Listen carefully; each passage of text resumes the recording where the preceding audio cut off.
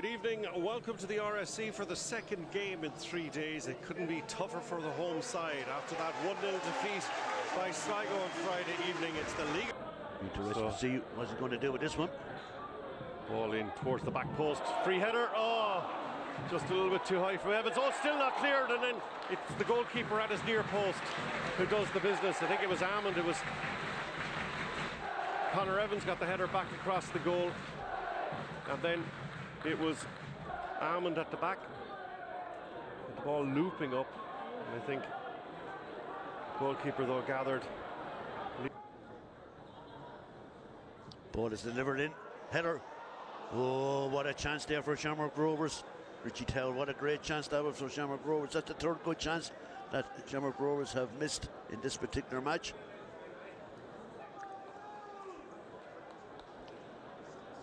Will Shamrock Rovers rue those misses? That's going to be the big question come the end of this match. From Brian Van McCormick, Parsons skips around the tackle of Daniel Cleary, gives it left, opportunity now for and I don't know, did he think he was offside or not, but he stopped, and yeah, he just stopped for some unknown reason, Ray. Final ball, maybe not the best from Conor Parsons, but that was a huge opportunity for Waterford. It was an absolutely brilliant ball in the midfield by Ben McCormick to pick out Parsons in the first place. Brilliant pass. It's undoubtedly our best chance of the game. Sargent, another long kick. Falls nicely now. Evans going to run. Can he get the shot away? Takes the deflection, tees it off. McCormick tried to place it, but it just always rose. Good work again there by Conor Evans. Showed great determination, hold on to the ball and then lay it back into the path of McCormick. Unfortunately, he could not keep his shot down. But two good moves there in the space of about 2 minutes by Waterford. Around the perimeter of the fencing. Now Rowan McDonald in a little bit of space, tries the flick towards the back post. Podge Hammond flicks it down. Handball! Appeals for handball there, and the referee points for a goal kick, but really looked as if the ball had been handled. The super ball played in by Rowan McDonald, played it in with his right foot. Absolutely superb delivery. Hammond with the header down. Yeah, I think it came off the guy's shoulder. And an offside flag raised. I think it was against Hammond, so it's going to be a free kick.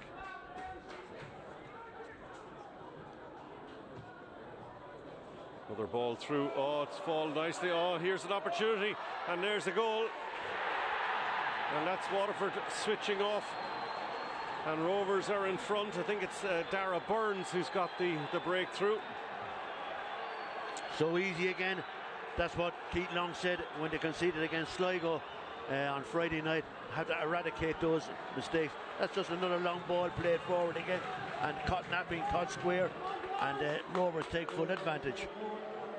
Yeah, so we'll have to wait and see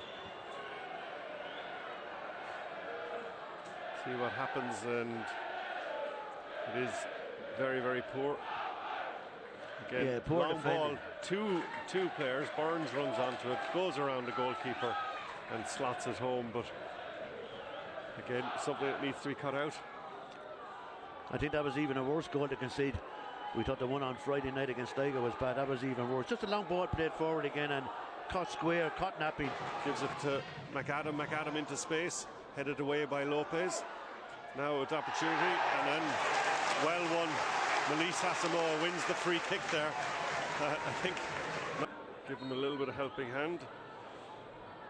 Here comes the shot, low at the air. Yes, in the back of the net. Takes the deflection, goes in off the post. Waterford are level. Yeah, good free kick by McCord. Took a deflection off a Shamrock Rovers player, and that sort of wrong-footed the Shamrock Rovers goalkeeper. But the RSC erupts there. The Waterford fans up on their feet. It's game on here at the RSC. The substitutes have worked the oracle for the Super Blues. We talked about it in commentary that you have to take advantage of set pieces, and it did take a deflection, but trying to figure out where. I think it come off the wall and then caught the goalkeeper at the near point. It went in off the upright. but it doesn't matter how it went in. It's 1-1 here at the RSC. The corner kick. Back towards the back post. Horton under a bit of pressure, clears his lines. Controlled nicely by Watts. It falls back out there for Noonan. Noonan puts it into danger. Oh, what a goal!